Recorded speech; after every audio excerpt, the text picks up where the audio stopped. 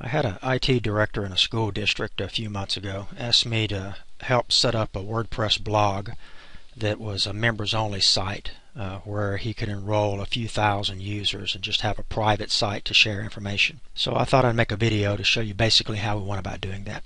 And I'll make this in two parts. In this first part, I'll show you what we used to set up the members-only site so that the only people able to see the content of the blog is someone who has a username and password and logs in. And then I'll make another video in a week or so and show you how we actually created the accounts. So in this first one here, this is a default WordPress install. I'm just running this on a local copy of XAMPP. It's called WordPress. I'm logged in as the administrator. So if I go into Site Admin and in Plugins, you can see I use the Members plugin here to make this a private site. So if you just go to your Plugins area, click Add New, type Members, then you'll see several here that allows you to create members-only sites. So I just use this one here called Members. Right now it's not set to be compatible with the latest version of WordPress, but it still works pretty well. But there are others. They all do essentially the same thing. But this plugin allows you, when you install it and activate it, then it will add another menu under Settings called Members. Let's click on that. And it has a few settings. I won't go through all of them, but a couple I'll show you. Here's the Role Manager. If you enable Role Manager on this, then in your Users drop down, it'll give you a couple of extra menus, roles, and the ability to add new roles. We'll look at that briefly in a second. If we go down and then make this a private site, this is what really makes it the members-only site, and check redirect all logged out users to the login page, then that'll close your site to anyone except the person who has a username and password. And then you can also block the feeds by clicking here to show an error message for any feeds. So let me show you how that works. I'll just click the Update Settings. If I log out of the blog, now I'm on the login page. If I try to go to the home page of my blog, it won't let me. It just keeps redirecting me back to login. So you can see here in the URL, if I just try to go to the front, it just keeps me here at login. So now I have sort of a closed site that only people who have a username and password can see. So I'll log in just as a normal user that I have set up as a subscriber. And you can see once I log in, then I can see the site. So I'm logged in as Figaro. Figaro is just a subscriber on the site. I have very limited abilities here. I essentially can see my profile and I can see the front of the site, and that's about all I can do as a subscriber.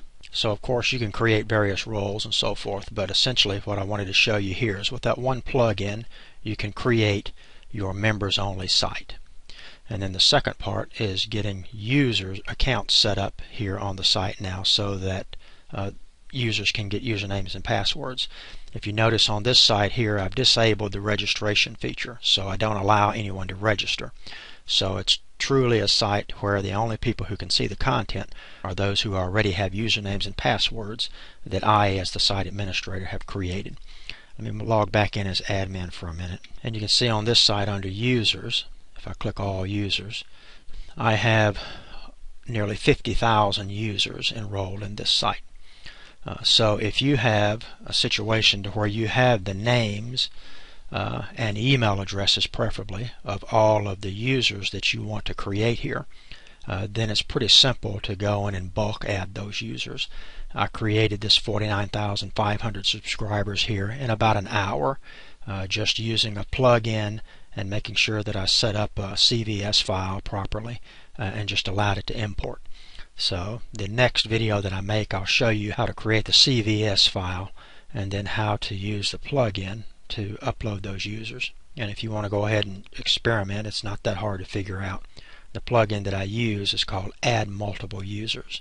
So if you download and activate that plugin and then go to your users area, you'll have an Add Multiple Users menu. Click that, and there's information here to show you how to create a CVS file with all your users and upload it. So you can give it a try. If you have a few hundred you want to create, it works pretty well. If you want to create thousands and thousands like I did here, then you have to disable the timeout feature in WordPress, and I'll show you how to do that when I make the video here demonstrating how to use this plugin and how to create that CBS file and format it properly. Hopefully this will help if you have need to have a private site to share among people, to share resources and so forth. It's pretty simple using that plugin. And I mentioned earlier the roles feature on the members plugin. There was a setting there that allowed you to enable a roles manager. If you do that under users, then you'll have roles and add new role. And really what that does is it just gives you the ability to come in here and see how many users you have with the capabilities, and then you could go in on subscriber. For example, I enrolled the 49,500 users with a subscriber capability. I could go in and edit the subscriber role if I wanted to give them more privileges. Right now they just have read privileges, but I could customize that role a little bit more if I needed to by enabling that. So it really doesn't directly impact making your site private, but it does add a neat little feature there to allow you to customize your roles for your users on the site.